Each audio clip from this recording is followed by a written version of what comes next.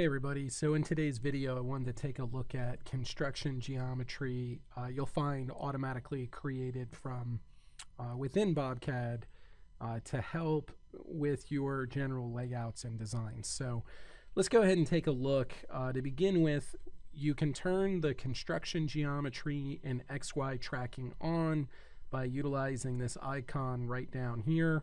If you press it and it's not highlighted, it's turned off. If you press it again, it is highlighted and it's turned on. So that's how you can turn the construction geometry on or off.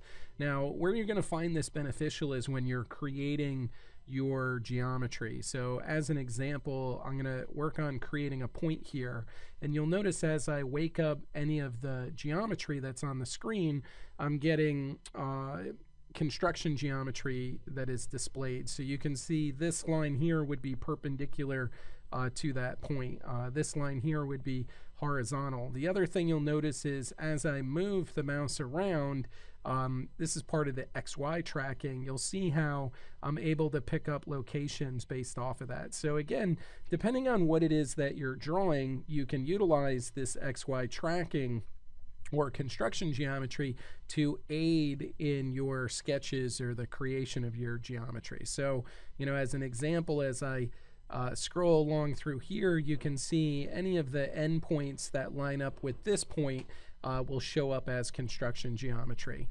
You'll find this available for all of the sketching tools. Some may be a little more convenient than others. You know, again, if I click on this line here, I can generate a perpendicular line without having to draw a perpendicular point. Okay, so you can see how I could sketch that position up. You know, same thing over here. If I pick on this one, you know, I can wake up this geometry and then I can get a perpendicular line to it.